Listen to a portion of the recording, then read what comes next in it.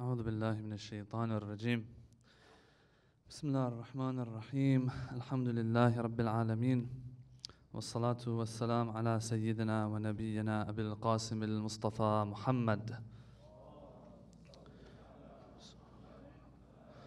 وعلى أهل بيته الطيبين الطاهرين. رب اشرح لي صدري ويسر لي أمري واحلل عقدة من لساني يفقه قولي.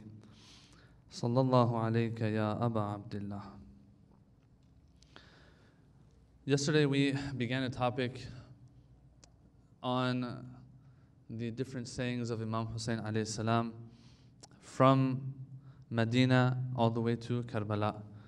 The reason I explained yesterday that we took up this topic, and it seemed like it's an important topic to cover, is that as time goes on, brothers and sisters, as we get more and more involved, and as Muslims get more and more involved and engaged in the world around them, there will be more mention of Imam Hussein alayhi salam, whether the enemies of him, of his eminence, of his greatness, like it or not. At the same time, we, as the Shia of Abu Abdullah, who are carrying this banner, we're carrying this flag, carrying this torch of Imam Hussein and Ashura, it is imperative that we at least have an idea of the direction, the vision that Imam Hussein had regarding what he did. Sometimes as we grow up, as we're through our younger age and those younger years, as we grow, we hear different things. We hear different interpretations of Imam Hussein's movement. There are different explanations. Sometimes even some of the goals and ultimate aims that Imam Hussein had, that some will tell us, might go against what others tell us. The least is that our next generation gets familiar with at least what he said in this period of Medina to Karbala. Now, if Allah wills, we can even move further. What do I mean? Usually we know about Imam Hussein on the day of Ashura, yes? And then if we're really lucky, we know about him in those first 10 days of Muharram. What happened, you know. Now we're moving time in the future, we can get to know him even before he left Medina for Karbala. His lifetime, during Muawiyah's time, how was he? His interaction with Muawiyah even. Yes? But it seems that the most important part of his life for us, at least, for us to be able to make the right judgments, to be able to understand what he was after, to an extent, is to see what he's had to say. It's very simple. What he had to say after it all began and he had to leave Medina. The things that he said in Mecca, on his way to Mecca, after he left Mecca. If we don't know what he said, at least, then of course it seems that we might be mistaken sometimes when it comes to understanding what he was all about, what he was after. Before you know it, some of us might be doing certain things in his name, while what we're doing actually defeats the purpose, defeats the goal. So that's the point of these lectures. We are going through the different things Abu Abdullah had to say, as if the different things he had to say to us once he left Medina. It's as if when he's leaving Medina for Karbala, he's letting the world know, okay, people of the world, if you ever come later, whether it's 100 years later, whether it's 1,000 years later, and you want to know what I was all about, this is what I was all about. 1, 2, 3, 4, 5, 6, 7. These are the different things I said. Of course he's going to say the most important things in this period that have to do with his movement. That is what we are pursuing these nights, inshallah. Recite a salawat.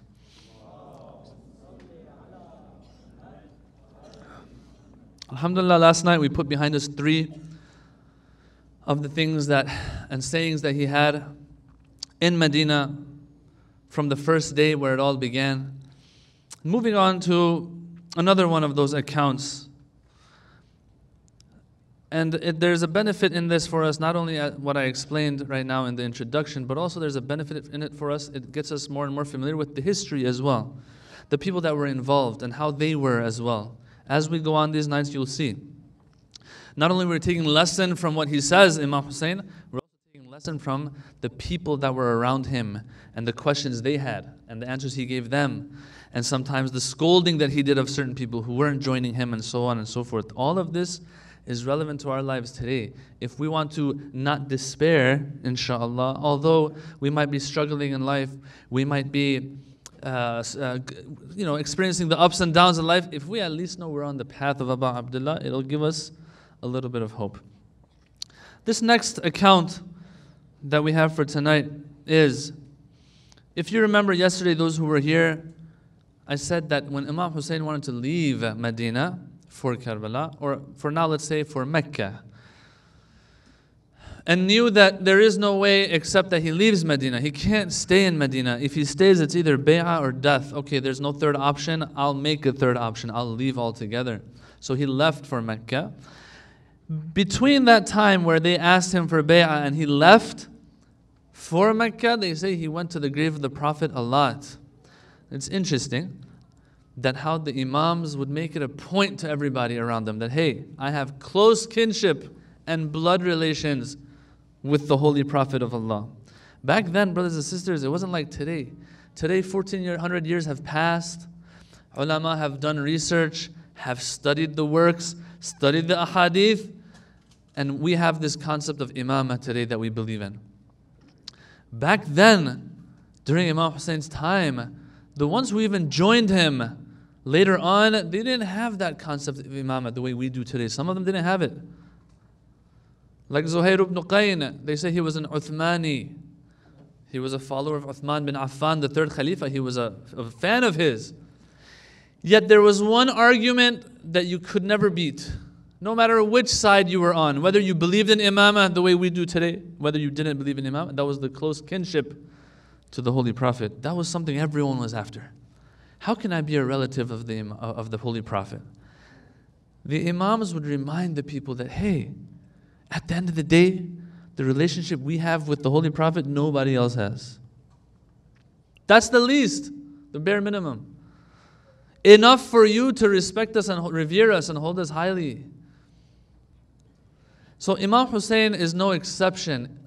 Imam Rida, same thing. Imam Rida, let me share this with you. Imam Rida alayhi salam, when he was forced to leave Medina and go all the way to Mashhad of today, Khurasan, when the Khalifa forced him to go, he kept going to the grave of the Holy Prophet and coming back. Kept going, coming back, weeping, letting everybody know that this is what I'm after. I'm forced to leave though. This is my holy grandfather, the Holy Prophet. Oh people, if I'm the 8th Imam, 8 generations down, remember that I was the son of this Holy Prophet and I never made it back to Medina because he went to Mashhad and he was poisoned there after a few years. Imam Hussein is no exception.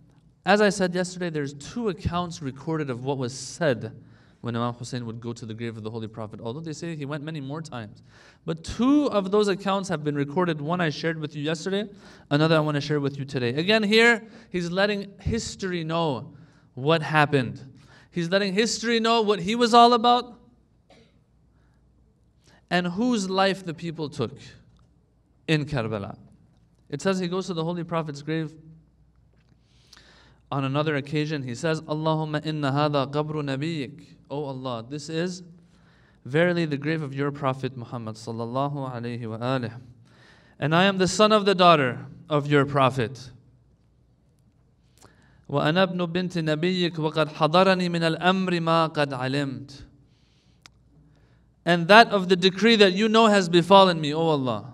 In other words, that grand plan that Allah had is now being executed. Now is being carried out. It's starting, brothers and sisters. It's begun. Oh Allah, indeed I love good. Allahumma inni uhibbul ma'roof wa unkirul munkar. And I hate and despise evil. Oh, wow. All right. Sometimes us as Shia, when we're doing things, when we have initiatives, when we're trying to serve humanity, sometimes you get the feeling that, I better be careful because I'm developing an inclination towards certain things that the Sharia doesn't like. The Sharia dismisses as unacceptable. Sometimes the ends will justify the means for me. And so I will step over certain boundaries that Allah, Islam, the Sharia has set for a very good goal, of course. But if you remember yesterday, what did I say? And I was just echoing what Islam says, that in Islam the ends don't justify the means. As a matter of fact, let's go a step further. The ends are the means. The means that you use, that you take. To reach a certain goal, to reach a certain ends, that is exactly what it's all about. Allah wants to see what means you're going through to reach certain goals in life. So I want to serve humanity. That's awesome. Good for you. You have ikhlas. Yeah, I do. Very good. But in the process, some boundaries are crossed. I don't want to give examples because I don't want to offend anybody. But it happens all the time.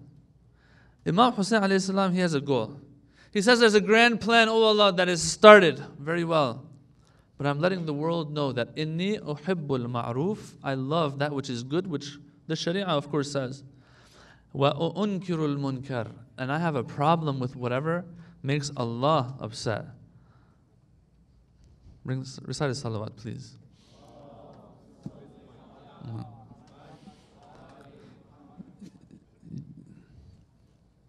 It's a common problem. Usually this happens. The mic is usually low for me.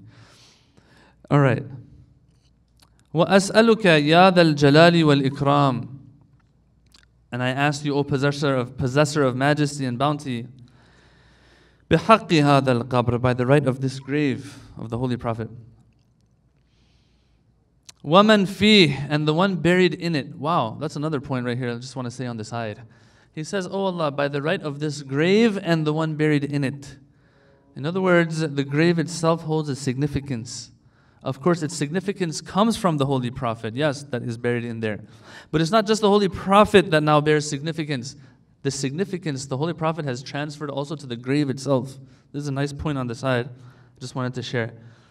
That he points out the grave, singles out the grave and the Holy Prophet's body, which is within that grave. He says, oh Allah, I ask, by the right of these two, إِلَّا اخْتَرْتَ لِي مَا هُوَ لَكَ رِضَى, that you choose for me that which satisfies you. Wow.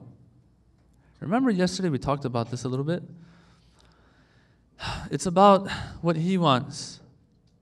The result, who cares what the result is? I have to take the first step if I know I have to do something. Whether the result will be in my favor or not, that's up to him. Even if it's not, quote unquote, in my favor, still it's in my favor. Why? Because I did what I was supposed to do. Abu Abdullah says there's a plan that you have, oh Allah, 1. 2, I'm taking the first step. I'm leaving Medina. I can't do anything else. 3, oh Allah, give me the tawfiq. Help me succeed in what? Taking over Kufa and then the Muslim empire? Becoming Khalifa? Does he say that? Or he says, oh Allah, I'm doing what I need to do. You do what you need to do. When we do something for Allah subhanahu wa ta'ala, we leave the result in His hands. No one found out that I did such and such and such and such. Well, that wasn't the goal. The goal was Him. Back then, everyone was happy that they have killed Imam Hussein and it's all over. Yes? What did Lady Zainab say, alayhi salam? We've all heard that famous line, مَا رَأَيْتُ إِلَّا جَمِيلًا. Yeah? What was so nice, what was jameel and beautiful about what happened in Ashura? Nothing was beautiful. They're looking at it from Allah's lens. That's what makes it beautiful. It was all an exhibition of servitude and submission. The result, Allah knows what the result is. The result for back then might have been something that you wouldn't wish for. But that's what made Allah satisfied. And that's why you and I are sitting here today as followers of Ahlul Bayt. We are the result. Alhamdulillah. And I thank all of you taking time out of your schedules to come to programs like these. We're all very busy. He says, إِلَّا اخْتَرْتَ لِمَا هُوَ لَكَ رِضًا وَلِرَسُولِكَ الرِّضَى, and also that which is satisfying to your Holy Prophet. In other words, the Holy Prophet is alive still. He's watching. His satisfaction is the Lord's satisfaction. This is the second account that we have of Imam Hussein alayhi salam, what he said to the Holy Prophet in one of those visits, one of those many visits. One of the two records that we have. What we find in this is a whole lesson. I covered all the points that are in it. I don't want to go over them again. This is the fourth thing that we have on our list of sayings of Imam Hussein before he leaves Medina. Sallu ala Muhammad wa ali Muhammad.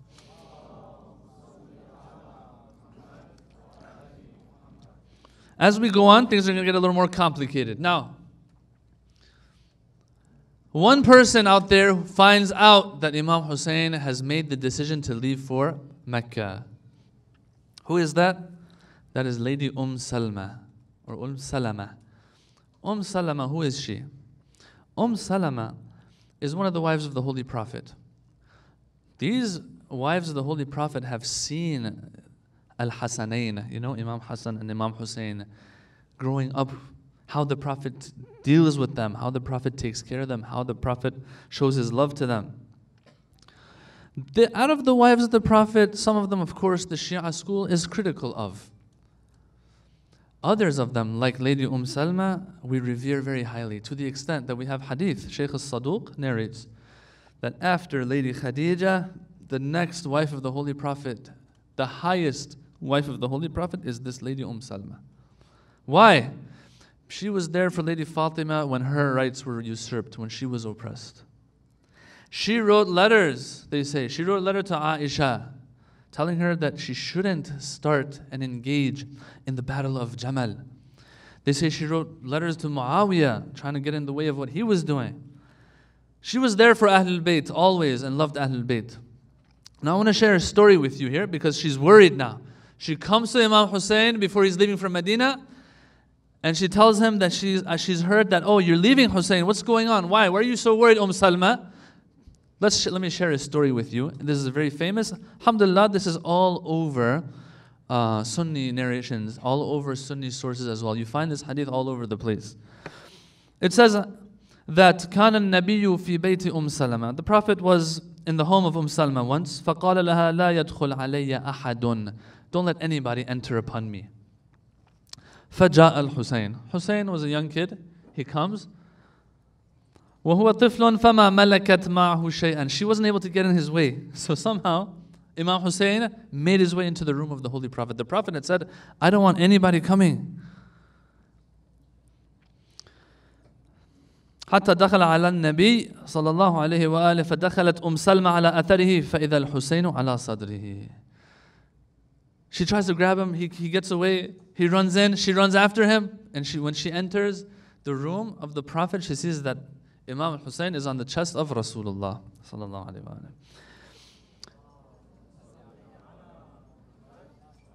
وإذا النبي يبكي. The Prophet is weeping. وإذا في يده شيء يقبله. And the Prophet had something in his hand and he's kissing that. So the Prophet says, يا سلمة إن هذا جبرائيل يخبرني أن هذا مقتول.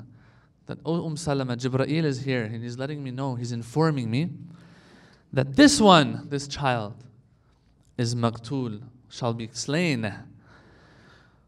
وَهَذِهِ التُّرْبَةُ الَّتِي يُقْتَلُ عَلَيْهَا.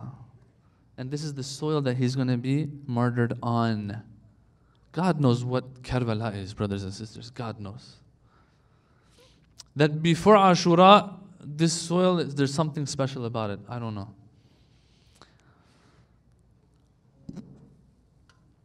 فَضَعِيهِ عِنْدَ. Keep this soil. فَإِذَا صَارَتْ دَمًا فَقَدْ قُتِلَ حَبِيبِي. Keep this soil with you. When you see it turn red, we've all heard this story, right? Until today, people try to find soil that turns red on Ashura. Well, that's okay, fine. But Imam Hussein is more than that. But this soil that the Prophet gave to Salma, he said, keep it, and when you see it turn red, you will know that my love, my beloved Hussein has been killed and slain. فقالت سلمة يا رسول الله سل الله أن يدفع ذلك عنك. Why don't you ask Allah to repel this from your beloved Hussein? قال قد فعلت فأوحى الله. I did, I asked, but revelation came أن له درجة لا ينالها أحد من المخلوقين.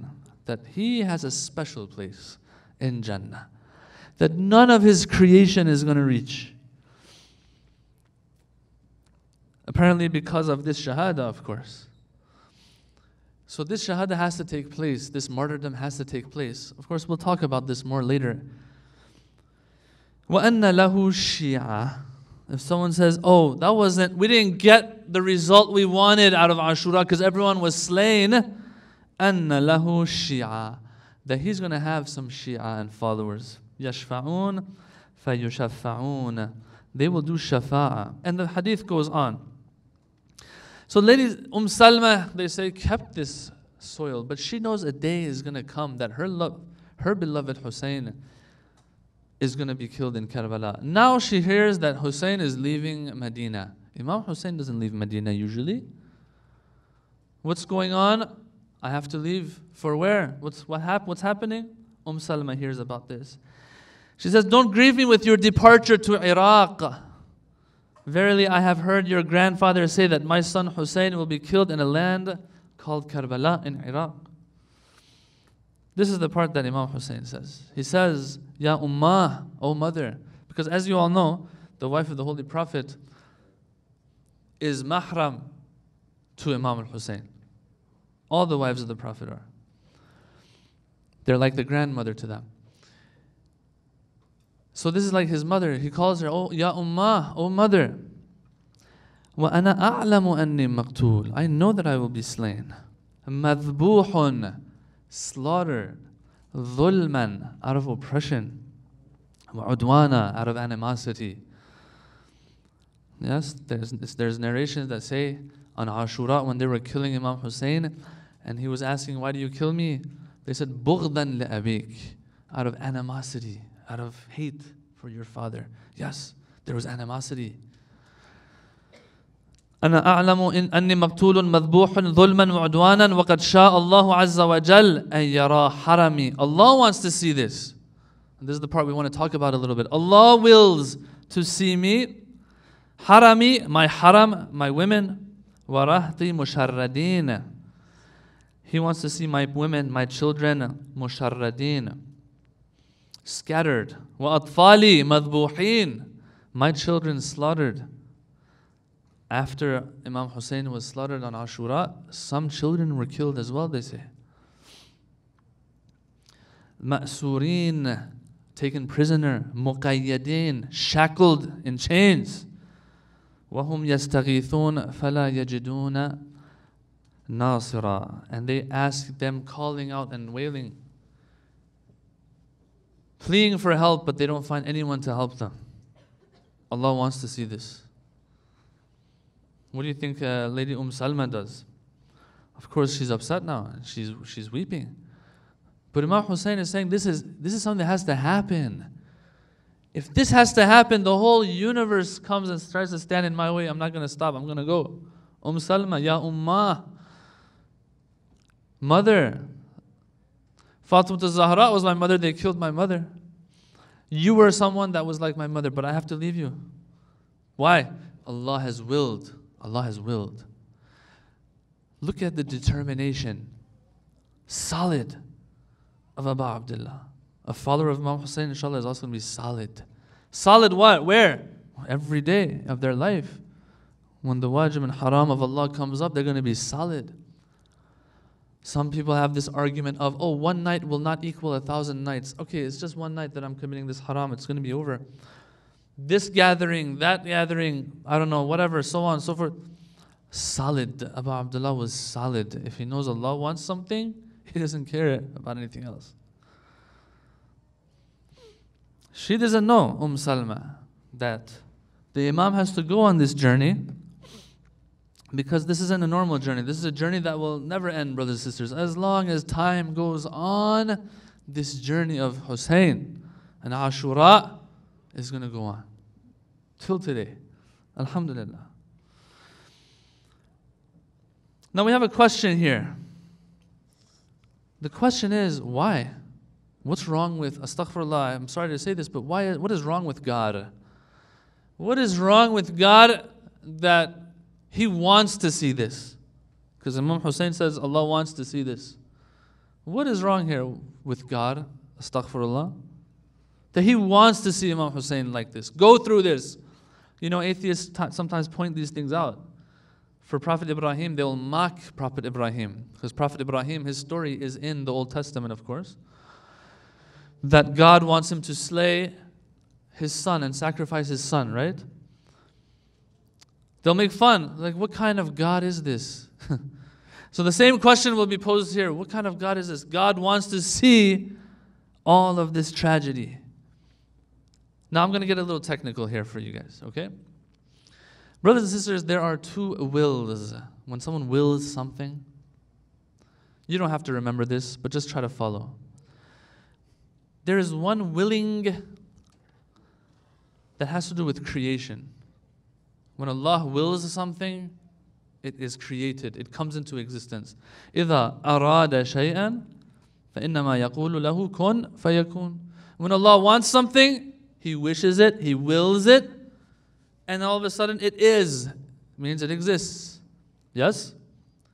Question. Tree, human being that comes into existence. Do they have a choice when it comes to this will? No. They come into existence whether they like it or not. This will is called a takweeni will. Takween has to do with creation. How things are in their existence. Sometimes Allah wills something like that, I have no choice. Sometimes Allah wills something, but it's not that type of willing. He has willed for us to pray. Are we forced to pray? No. Yet He wants it. He wants it. He has willed a lot of things for us. These are legislative, they call them. Tashri' comes from sharia. Tashri', this is His tashri'i will. This is His desire for us. Are we forced when it comes to this form of willing and wishing that God has? No. We can do whatever we want. Now, if we do what He wishes, we are rewarded later. And maybe on the spot even. In this dunya and in the hereafter maybe. One or both. If we go against His will, we're not forced to do it and it won't happen. But on the Day of Judgment, we're going to regret it. Yeah? This tashri'i will is something that is governing everything almost when it comes to our actions. He wants us to do things, but we're not forced to do them. He wants the Kaaba to be sanctified. He wants the respect of the Kaaba to be upheld. But as I said yesterday, one of the tragedies that took place in the time of Yazid was what? The Kaaba was set ablaze, they say. Did God get in the way of that? Did God get in the way of Imam Hussein being killed? No. Because He has willed it, but it's still the free will is there for us. But He'll take care of business later on the other side, of course. Let's not forget that part. All right? On the Day of Judgment, things will be taken care of. But now they won't, and we're not forced to. Question now is, when Imam Hussein says, Allah has willed to see me. Allah has willed me to see me, has willed to see me and my family go through this. Which form of these two is it? Is it the one that we're forced to, no matter what? Or it's one of those wills that Allah says, this is what I want from you. Let's see if you're going to fulfill it or not. This is the first question. Answer. This is just like, ahsant, this is just like when Allah wills for us to do salat. He says, this is your duty. This is your duty. And you should do it. And then He's going to, I'm being metaphorical here, He's going to sit back and watch and see what we do. Imam Hussein says, Allah has willed for me to be killed. Willed here means that He wants to see. This is His wish. He wants to see if I'm going to live up to it or not. Number one. Number two, when Allah wishes for certain things, but we're not forced to do them, assuming that Allah is in no need of anything, when He wishes for something for us, the good is for us, right? The good comes back to us. There's a greater good in it, somehow. Sometimes we understand, sometimes we don't. For example, He says, "La taqul lahuma uffin." Don't say anything to your parents that's going to offend them, that's going to hurt their feelings. We can understand the good in that. These are my parents. Come on, all their life they spent time and energy and money raising me, and then I'm going to disrespect them. We can understand the good in that. Sometimes we don't understand it. Salat al-Fajr is 2 rak'ah. Why, God? That's the test. I just want to see you're going to listen or not, but you know it's for your own good. I want to do 10. I'm just feeling super spiritual today. Well, you're going to go to hell for 10 rakat. That's not worth it, man. Yeah? Think about it. Some people, they get punished for going out. It's like they get punished for something that wasn't worth it here. I'm going to be punished on the Day of Judgment because I fasted on purpose on Eid al-Fitr, although I knew it was haram. Like, if you're going to go to hellfire, like, do something that's worth it at least. You know what I'm saying? Salatul Fajr 2 rak'ah. Why, oh Allah? He says, there's something good in it. I know you don't. I'm telling you. Shaitan, oh Allah, why do I have to do sajda to Adam? I'm better than him. Allah says, no, there's something going on here you don't know. And he failed the test. And so on and so forth. All of these tashri'i commands of Allah, where we have a choice. At the end of the day, we know that behind the scenes, there's a lot going on. There's a lot of knowledge that Allah has that we don't have, of the benefits of things, of the advantages of things. I mean, you and I are sitting here today, 1400 years later, we can easily understand the good behind Ashura. Back then, the enemies of Islam, though, didn't know. They thought they were victorious, but they weren't. They thought they were. When Allah subhanahu wa ta'ala tells Imam Hussein, I want to see this happen, in other words, it means, hey, the situation has gotten so dire and Islam is in such danger that the purest of blood has to be spilled so that people wake up. People didn't wake up in Saqifa. People didn't wake up in the second, they call it Saqifa, which was when there was a 6-person council and Uthman was elected as Khalifa. People didn't wake up then. People didn't wake up in the Battle of Jamal, Siffin. They didn't wake up then. People didn't wake up. They didn't wake up, stayed in their slumber. Now we need a big movement. Something has to shake mankind and Islam, the Ummah, the Islamic nation. The purest of blood has to be spilled. Imam Hussein, you are the last of the 5 members of the cloak. Be sure that if Imam Sajjad's blood had been spilled, brothers and sisters, instead of Imam Hussein, it wouldn't have had the same effect. Imam Hussein was the last hope. Allah subhanahu wa ta'ala sees this. The situation is like this. To save Islam, there's only one way out. Imam Hussein's blood has to be spilled.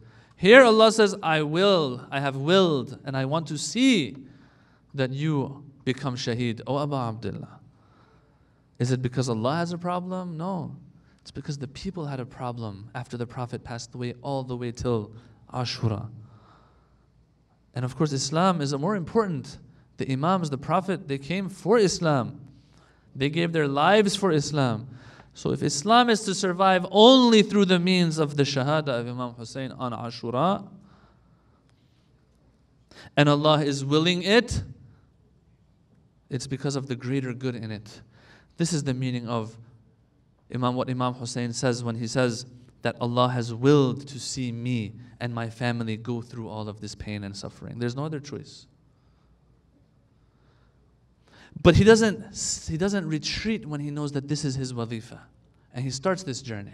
He takes the first step, and he leaves Medina. There are a few more incidents that take place, a few more dialogues, inshallah, that we're going to cover tomorrow, which are also of the utmost importance. They give us an understanding, an idea of how the people were during Imam Hussein's time, how they looked at the Imam, how they looked at the situation, how they had identified the problems of that time. And it all shows itself in the way they speak to the Imam as the Imam wants to leave Medina. Inshallah, I will leave that for tomorrow. أقول قولي هذا وأستغفر الله لي ولكم والسلام عليكم ورحمة الله وبركاته. صلوات.